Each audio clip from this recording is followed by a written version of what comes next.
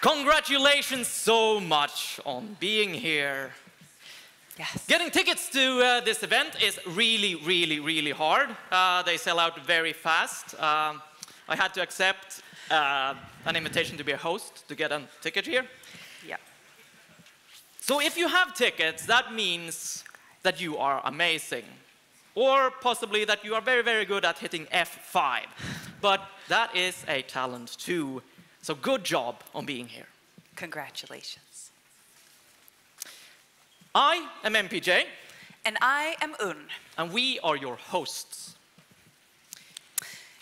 This is Un.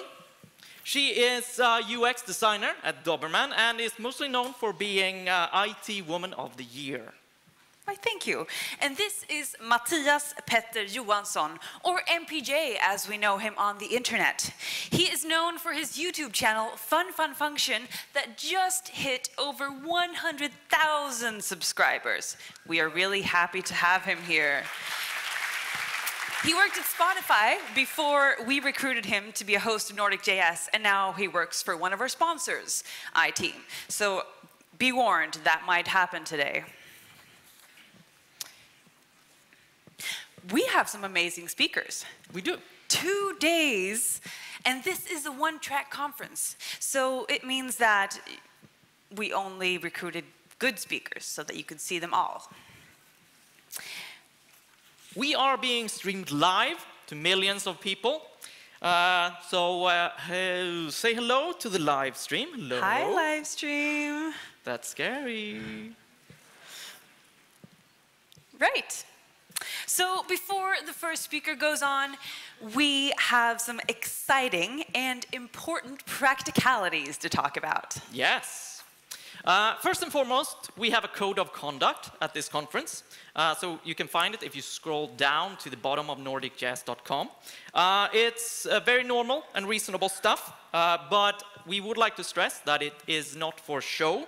It is being enforced. So if you notice someone that is making someone else feel unwelcome, please do find some of the staff in the nice fancy suits, and they will deal with the situation, even if that person is a speaker or a host. Yes, especially if it's a host. Let us know. Okay. What kind of time do we want people to have here at Nordic.js? We want to talk a little bit about how you can have a horrible time at Nordic.js. And why do we want to do that?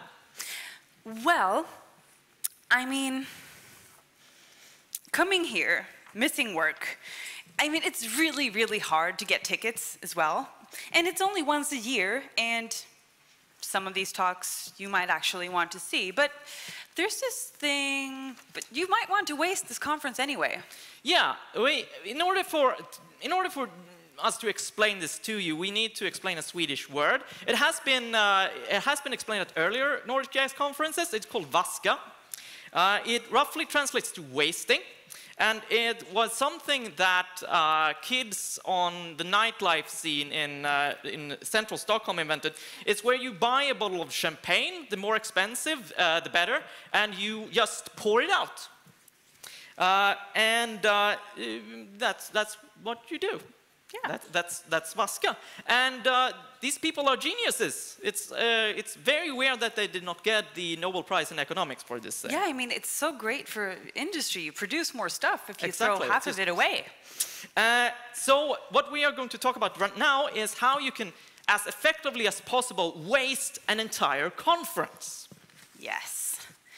So to start off with, we have Wi-Fi. Don't use it. It's very tempting. It doesn't even have a password, because if you don't use it, you'll miss out on all the action that happens on our hashtag. You'll miss out, which will be great. The hashtag, by the way, is Nordic.js. Hashtag Nordic.js.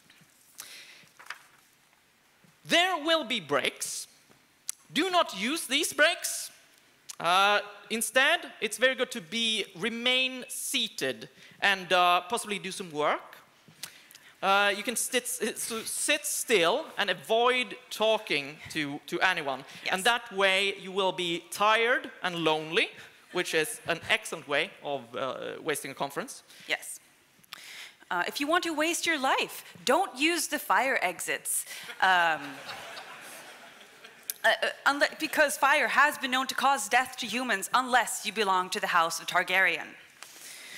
Yes, there are toilets as well. Toilets there are, yes, yes, yes. They're right next to the stage, very close. You can almost see them from where you're sitting.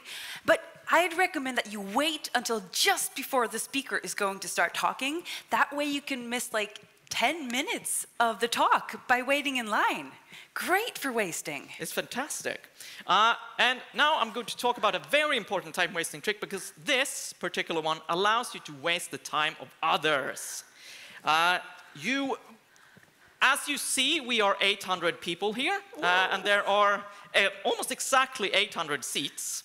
That means that if you sub-optimize how you plant your ass, we can create like a badly defragmented hard drive situation here at the conference, so that people have to climb over other people in order to find a seat, which wastes a lot of time. That will be chaos. Great idea. Yeah, so sit as dumb as possible if you want to cause other people agony.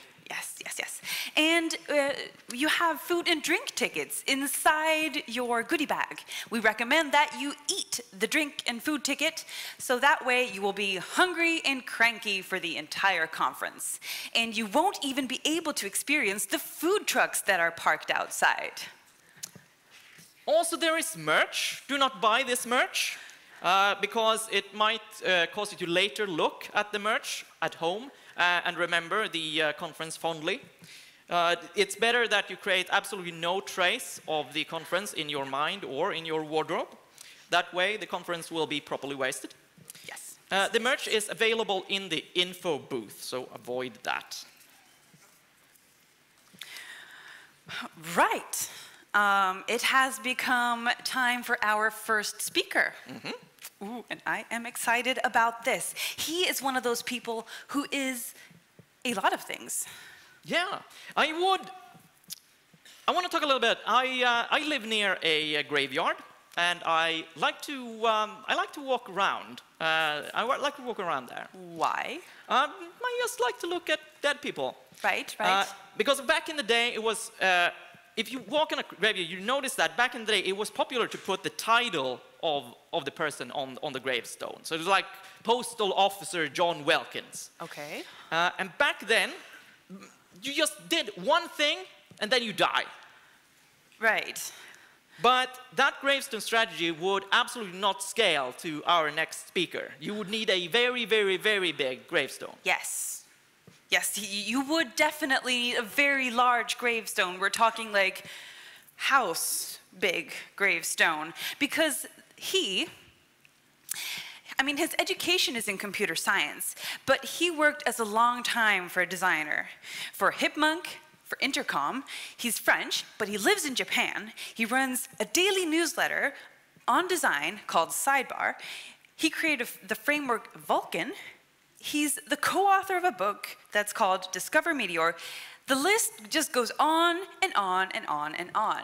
So therefore, me and MPJ are so pleased to welcome designer, developer, entrepreneur, Sasha Grief.